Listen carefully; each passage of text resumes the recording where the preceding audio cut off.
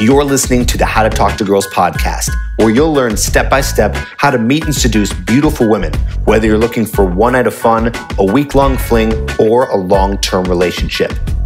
I'm your host, Tripp, and the episode starts now. Hello and welcome to the How to Talk to Girls podcast. I'm your host, Tripp Kramer from trippadvice.com. And today, talking about a common subject. I know that it is difficult for men to talk to girls. So I want to talk a little bit about that with you today. How do you get rid of the nerves around girls? How do you eliminate that? And how do you do it without alcohol? And I'm going to tell you a story in just a bit here about how I did it and how alcohol removal was one of the best things I literally ever did for myself in my life. I'm not kidding. I'm not exaggerating here. And by the way, I still drink. I still enjoy a glass of scotch, a glass of wine, a martini. You know, I do like the taste of some alcohol. But the difference is that today, I don't use alcohol for nerves, literally at all. Not even a little bit, not even just a dash. The only reason why I ever drink is because I actually like the taste of the alcohol. And it's very rare that I get so drunk or even drunk in general, you know, after just like a glass of something. That's it for me. And I'm not saying this obviously to show off. I'm saying this to you because this is something you can do too. I mean, 100%. I remember that when I first started this, when I was in my early 20s, I was coming off of college, you know, where I drank all the time. I was partying all the time. And it's funny because I remember my senior year, I was so depressed. And now I know exactly why. I was depressed because I was eating like shit. I was having fast food for almost every meal. I was drinking multiple nights per week.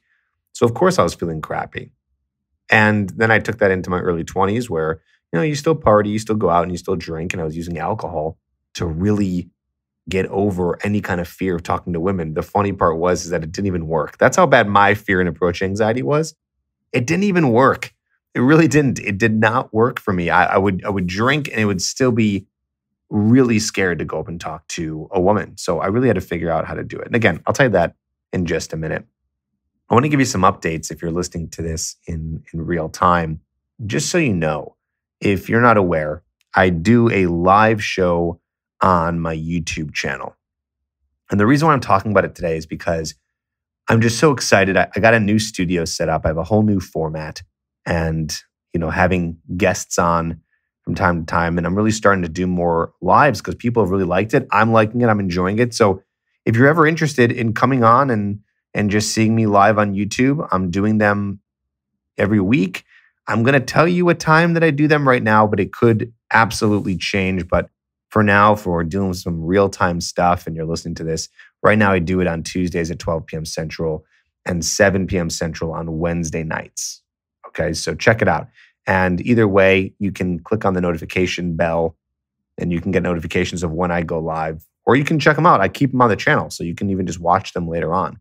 But I'm doing these live shows and they're fun and you can interact with me there and I can see you chatting with me and you can even call in. I have a call-in number, so it's really cool. So if you ever want to come live with me on YouTube, then check it out. And I think you'll really enjoy it. So that's happening really soon. And like I said, I got a new studio I'm building. So I'm just really pumped about it. I'm excited about it. And I'm excited to be talking to you. So check it out on my YouTube channel, which is just Tripp Advice. If you didn't already know, that's where you can find me for videos. But for now, we're on the podcast. Also, coaching is available. Coaching is available. You can apply today. And I would apply because a lot of applications are coming in. I think this seems to be a heavy time towards the end of summer. What happens is a lot of guys get back into, the cold months out of the year if you happen to be in the Northern Hemisphere. And something about those cold months where you just want, you're seeking a woman, someone to, spend time with when it gets cold. So if you're interested in getting help with coaching, apply today at coachedbytripp.com. You go to coachedbytripp.com, you'll see an application and you can apply to work with me one-on-one. And if you have already applied and you have not heard from me, Sorry, that just probably means that you're either under 18 or you have not filled out the application in a way that I'm looking for. Some guys literally write one word, and that's not what I'm looking for. I'm looking for someone who's serious. You don't have to write a whole essay or paragraphs on paragraphs, but just give me a good idea of where your situation is at in the application. Just a few sentences at the very minimum. So if you apply, I will definitely 100% read and sift through the application. I'm the one who goes through all the applications. I'm the one who does this. I don't have an assistant do it. I look at all them and I get on the phone with you to see if coaching is a good fit for you. And I've had some guys who've been signing up recently who have been getting amazing results because every week we get on the phone and I give them homework and they just freaking knock it out of the park. They really do. They're going out, they're meeting girls. I had one guy who got all the way to the point where and by the way, this is a guy who never in his life has been able to go up and talk to women confidently. And now he's at the point where he's getting their numbers and getting them interested in him enough to the point where he's making out with them at the bar. Okay. So this is my recent client. So we have gone, but this was in 5 weeks we got him to this point. I kid you not, 5 weeks. Okay. You know what? One of these days I'll have one of these guys on the podcast. It's just, I know a lot of you guys, you want to keep this anonymous because you're just not wanting to share it. And I totally get it. And my clients all remain anonymous unless they tell me otherwise. But either way, you should join. You should see if coaching is a good fit for you. We'll hop on a call and discuss it. So go to coachedbytripp.com and apply today.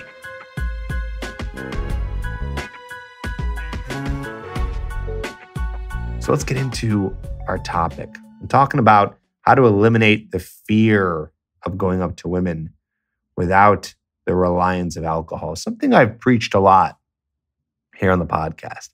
I definitely have. I've talked a lot about going up and talking to women without having to rely on any outside sources. When I actually do coaching, I tell my guys, I say, wouldn't it be awesome if you could go out and have this superpower where you would literally never need anything but just the ability to speak and go up to a woman confidently and be able to attract her? So that means no caffeine, no alcohol, no drugs, no other stimulants by any means. I mean, listen, if you're drinking coffee, you're drinking a Red Bull, not the end of the world.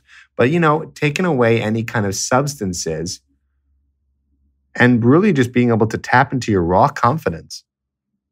I remember there was this bar that I went to in LA when I lived there in my early 20s. Man, I forgot what it was called. I'm sure it's not there anymore. In LA, they change bars quite a bit. But it was this bar and it was on Wilshire. Wait, I remember now. Let me see if it's around. I think it was called Busby's. I'm looking it up on Google right now. Busby's, Los Angeles. Well, look at that. It is still there. I went to Busby's. I remember I'd go there because I lived right there. And I remember I'd get so drunk. And not because of trying to avoid problems. I wasn't an alcoholic. It was just a weekend drinker, but I wanted to drink so I could talk to girls. And God, it just killed me because even with all that alcohol, I was barely able to say hi. And this is what triggered me to get better at this. I realized, man, even alcohol, the thing that helps people talk to people, is not helping me. And I'm getting drunk to do this. Why don't I try to learn this without alcohol? And I remember I used to read that book, The Game by Neil Strauss. A lot of people found pickup or dating advice through that book. I was actually one of those people. And I remember I read this so many years ago. And I remember them, I think he said in the book that they would go out without drinking alcohol. Or maybe he did. I don't know. But they would do that alcohol. And that kind of encouraged me. I said, well, that'd be so cool. What if I could do that? So I actually trained myself to be able to go out without alcohol. And I remember one of the first times I went out on Cahuenga Boulevard, also in Los Angeles. And I would go out. And when I was on Cahuenga Boulevard, I'd go out to this one bar. And I remember stepping into this bar at like 10:30, sober. And it was so loud in there. And I was in this bar and I was like, I can't even remember if I've ever been inside of a bar at night when it's hopping and I was sober. I think it was probably my first time ever because it was such a shock to my system. Like, what? This is crazy. This is so weird. It's so weird to be here and not feel some sort of buzz or intoxication. man, it's crazy. It's really just wild how, dependent and how common it is to just drink before you go out and go to the bar. So here I am, uncomfortable as all hell in this bar. And I remember looking at these women thinking, there's no way in hell I'm going to go over to these women and say hello. I remember my first night I went out, I was out for 4 hours and I didn't say hi to one person. I couldn't do it. I couldn't do it. I didn't know what to say. Even if I did know what to say, even if I had a resource like this podcast where I talk all about, openers and what to say and all that stuff, it wouldn't matter. I was so freaked out. I don't even know what I was freaked out about. I'm not even sure. I never even analyzed it. I never even thought about it. But I would go out and it took me at least 4 or 5 times going out to finally say hello to a girl. Okay? It took me that long. And I almost gave up in that process. I thought there's no way I can do this. It wasn't until I think the 3rd night out, I finally got the courage to just say hi really quickly to a girl that was walking past me on the street at like 11 o'clock at night, who was with another girl going to the bar. Like that was the first, I remember like clearly I was on Hollywood Boulevard and that happened. And it was such a small thing, but it was such a small victory for me. It actually felt amazing. I mean, this is how bad it was. This is how bad it was for me. It's funny. Sometimes I get on the phone with guys who are signing up for coaching and they tell me that they've done a few approaches or sometimes they do like an approach a week or once in a while. And I'm just like, damn, like I wish I was in that position. You're way, way further than me, when I first started. So I had to really build it up. And this is kind of my advice to you. This is what I know works. I've not heard of any other way that works. I really haven't, except for going out and really slowly just tackling it. And you might go out and you might be out like me for 3 hours and not say hi to a single girl. It's possible. It can happen. It can totally, totally happen. And I want you to be okay with that. Again, fast forwarding to where I am now, I still have a little bit of approach anxiety. I don't think it's 100% gone away. I think I still feel the nerves. But the difference between me now and me, when was that? I don't know, 12 years ago, was that even though I still have the nerves now, they don't do anything. They don't affect me. They just exist. In fact, they exist more as adrenaline in a positive way, pumping me up to go talk to a girl if I ever want to do that. So it feels good. It feels positive. Where before it was not it was adrenaline, but I looked at it as this crippling anxiety, this fear, right? And so I had to get over that through this process that I call systematic desensitization, which is just really desensitizing yourself with a process to something that is scary. So the nerves will start to go away once you're starting to talk to women and experiencing it. The reason why you're so scared to talk to women, this is one of the many reasons, but one of the many reasons why you're so scared is because you don't really know what to expect. And that's what I realized I was scared of too. I didn't realize what would have happened because I'd never done it before. So I just had this fear. It wasn't even so much a fear of rejection. It was just a fear in general. Like I didn't know what to expect. You fear the unknown. That's what we fear, or we fear the unknown, mainly, right? Of course, we could also fear death too. But in terms of us having situations where it's not life or death, it's maybe a situation like this or some sort of anxiety, it's a fear of an unknown situation. We don't know what's going to happen. And that's our body helping us. So in a way, what we can do is we can thank our bodies. I know this sounds a little woo-woo, but it does help in a way. It's like, hey, thanks, body. Like you're giving me this physiological and mental reaction to the fact that I want to go over talk to that girl. Thank you. I appreciate you're working and I'm alive. My heart's beating, but I don't really need that right now because there's no actual fear that needs to be here, right? Because what is there to actually fear? Well, nothing really. You say you fear rejection, but what does that really mean? Or you fear the unknown, like the unknown of what? Of a conversation? Like what's actually scary about that? The rejection what's actually harmful about the rejection? The only thing that's actually harmful to you is the way your ego is going to perceive the rejection itself, right? Your ego is going to say, ooh, I'm really hurt. I got rejected. And it's going to tell you, hey, man, you're not good enough. You're not good enough for women. You're a loser. It's not going to work out for you. So really, it's so funny saying this out loud. You're really fearing yourself. You're fearing what you may say to yourself once it happens. Because no one else is saying that you're a loser.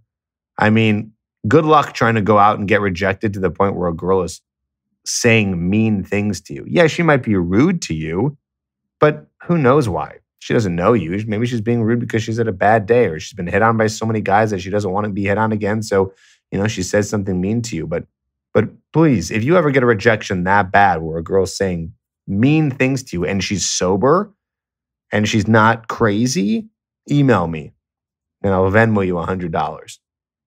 Because it just doesn't happen.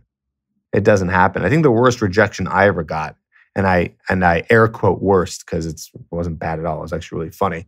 I was out at a club and I went up to a girl and I opened my mouth about to say hello or whatever I was about to say. And the girl screamed and goes, fuck you, and then walked away. And I thought that was hilarious. And I've never had a rejection that bad since. Right? The only other, bad rejection I could say is if you're going up and talking to a girl, she's not giving you eye contact and you're just like, this girl's not feeling it. She's bored, whatever.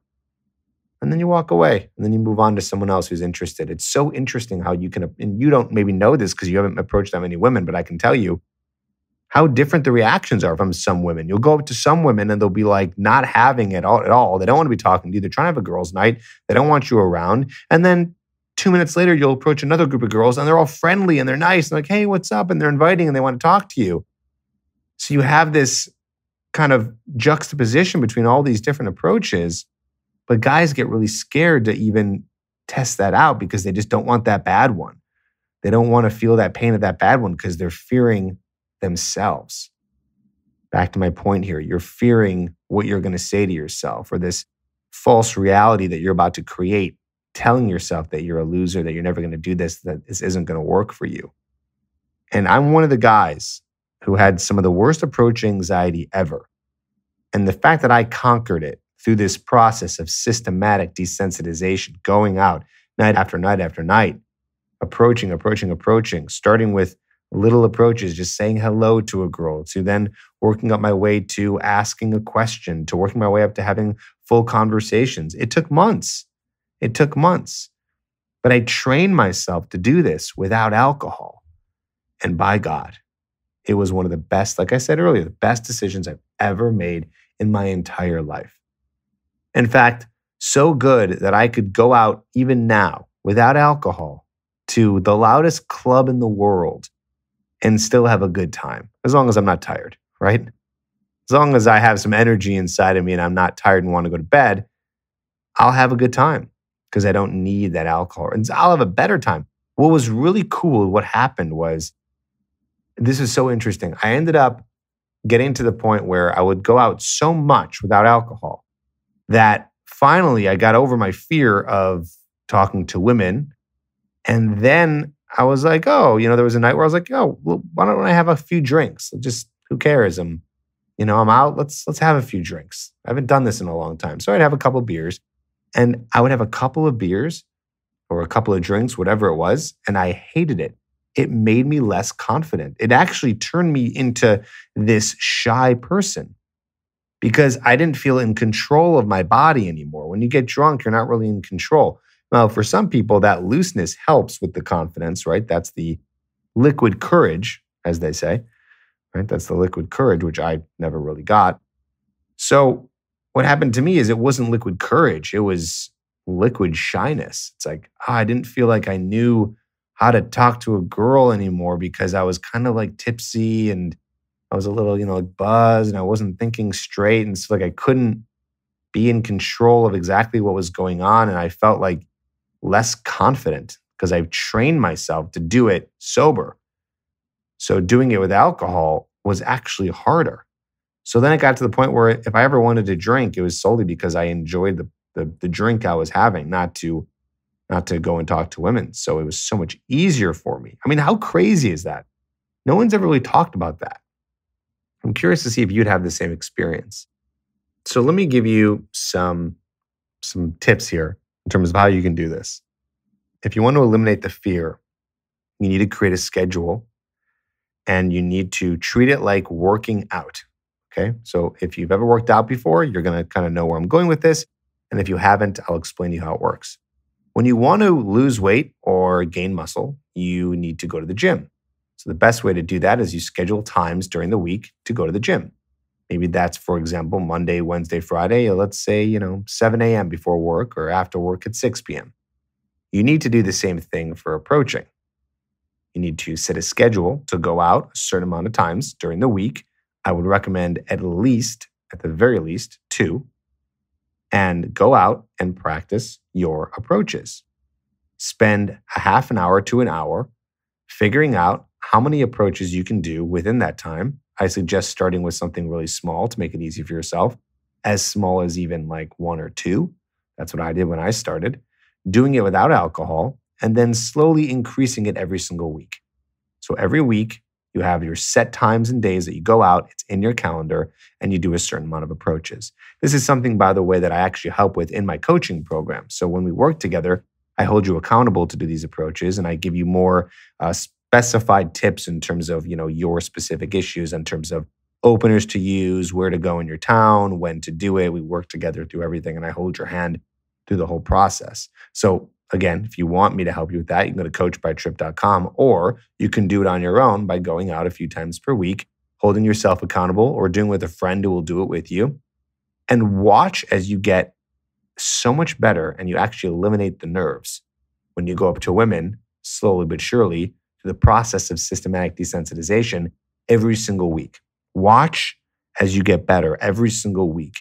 It's slow. It's a slow process. And if you have massive approach anxiety or massive social anxiety, it might take you longer, but don't compare yourself to others. Everyone's kind of on their own journey here. So you go out and you start these approaches and you do a little bit more every single week. It starts with maybe a hello. Maybe you have an opener to use. You can sift through some of the podcast episodes where I talk about openers, or maybe, go through my Hooked program, which is a self-coaching program all done through videos that I have in a members area. If you're interested in that, go to getherhooked.com and you can get the program there. So you're going to be going out, making this a habit, doing some approaches, and eventually getting better and better and better. And you're going out specifically to eliminate the fear of rejection, eliminate the fear of anxiety, eliminate the fear of talking to girls, not to necessarily get numbers, not to necessarily have sex, not to necessarily get dates. That's next step. In fact, that is the bonus of being able to get over your fear. Because if I just, had a magic wand and I tapped you and all of your fear was gone and you just could talk to women with no problem, you'd automatically start getting dates because you'd just be able to be comfortable and confident, and that would already get women attracted to you. You're more than halfway there if we just get rid of the fear. Everything else is just technical, being able to be dominant, moving forward in the interaction, things like that.